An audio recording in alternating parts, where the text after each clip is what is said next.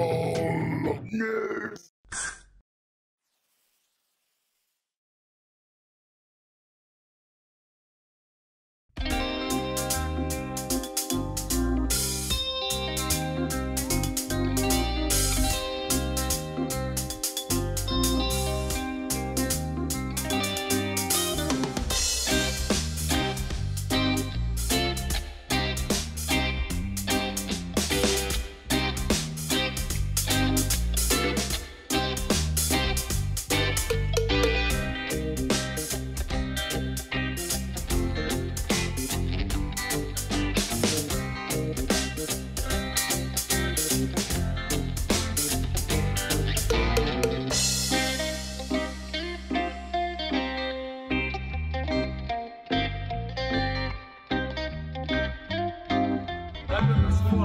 Bongalong must fall. He said it.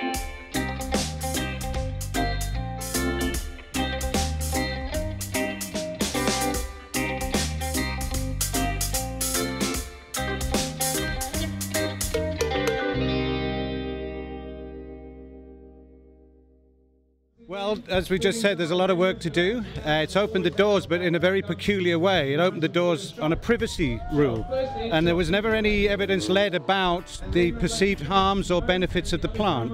So basically for the whole of August in the Pretoria High Court, we intend to thrash it out with cross-examination and with experts from South Africa and around the world. It's been dubbed the trial of the plant.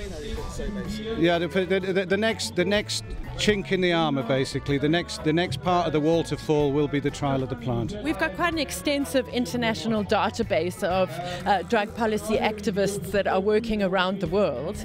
And when I sent out the email to everybody, we had the most fantastic response, because this has never been done anywhere in the world through the courts. It's very important to note that, because around the world they do it politically, and they lobby their senators and their government departments and all of that. So it's all about who's most popular and who gets their voices heard out there politically. Whereas in South Africa, the only thing that we really have is our justice system. Because at the moment Parliament's in a mess. I mean, we all know that. They're not going to pay any attention to us, but they have to pay attention to the courts. So that's why this process is very important internationally, because it's never been done before.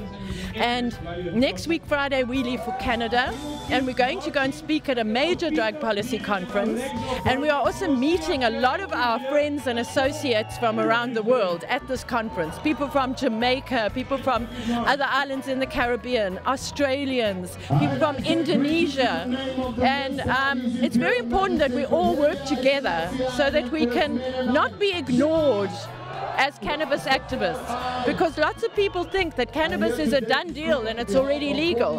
All around the world, people think it's done, but it's not. There's still a lot of work to do, and it's very important that we do this internationally. I think we just have to keep doing what they've already been doing, because the bottom line is nothing's really changed. On the street, nothing's changed. The psyche of the police haven't changed. We drove from Johannesburg for 2 days, and we have already collected busts of people that have had their doors knocked down, and they've been smoking weed in the privacy of their own home, and they ended up in jail for 4 days.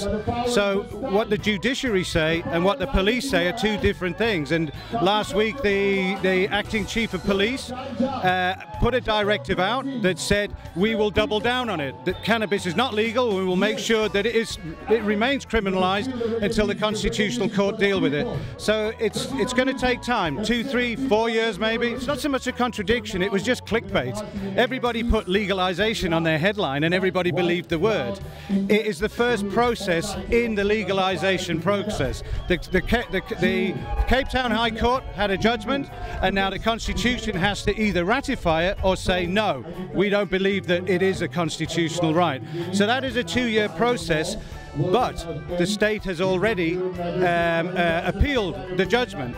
So that is now going to take at least next year, and then it will go to the courts after that. So we're talking about a number of years. So our message to all of the cannabis users in South Africa is just still be cool.